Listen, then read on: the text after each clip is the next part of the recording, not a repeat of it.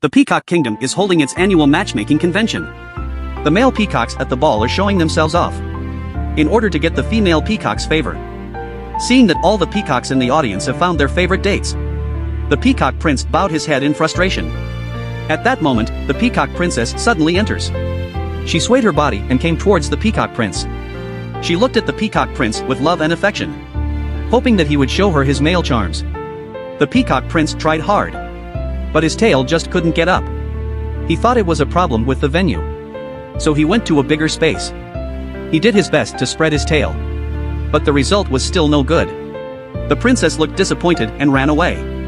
The peacock prince was now even more disappointed. Then he suddenly saw a bright light. He saw a male peacock not far away who could not support his tail, and in front of him stood the peacock princess. The peacock prince walked around the princess and went directly towards the male peacock.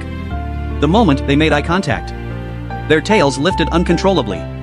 The most perfect pair of peacocks screen opened. The beautiful appearance of the peacocks attracted the attention of the peacocks on the side.